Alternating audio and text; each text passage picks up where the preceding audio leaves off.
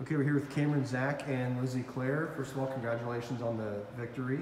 Why don't you start, Cameron? Can I just kind of get a opening statement on sort of the game, how you all prepared for it, how you thought it was executed, and ultimately the victory to advance? Yeah, preparing, team was very excited to get that bid, and most of all to be able to host.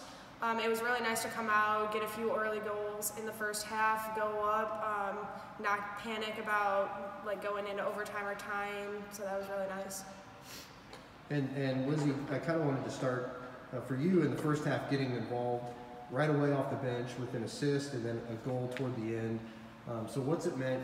This has kind of been like the perfect role for you coming in and being that spark plug, now leading the team in assists for the year.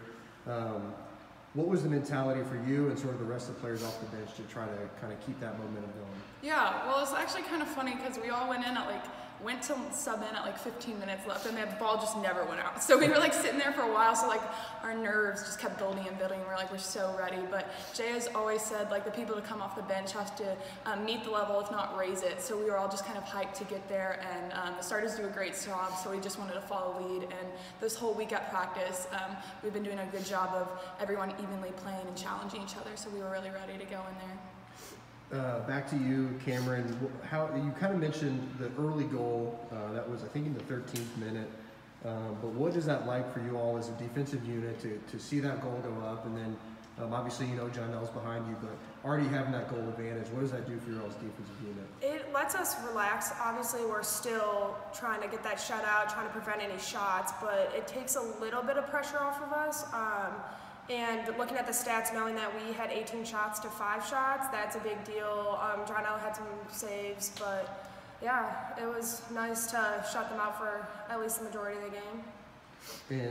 And Lizzie, for you and for the rest of the kind of what I would talk about, the offense, forwards and attacking midfielders, players like that, getting 3 on the board, that's obviously a really nice number to have, especially in the first half.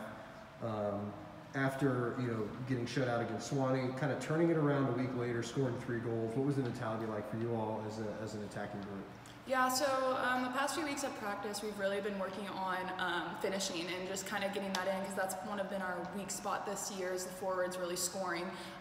So we just had the mentality that we got to be the first one to score, first of all, to set the mentality of the game. And then I think we just kind of built the momentum going up from there. And it was really exciting to get in and really beat their defenders and get some nice crosses off, which we haven't seen in the past few games.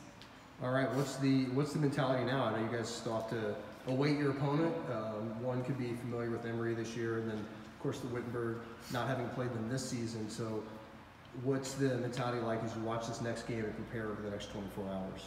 I think just going in tomorrow, obviously coming off a win 3-1, getting a few goals, that's giving us like that positive attitude. And whether we play Emory or Wittenberg, I know we'll be prepared. We'll be watching this game to take some notes, see if they have some star players, looking out for them. But I think just overall that the chemistry is there, the attitude's there, and now it's just that recovery moment to get ready for tomorrow. All right, thanks y'all.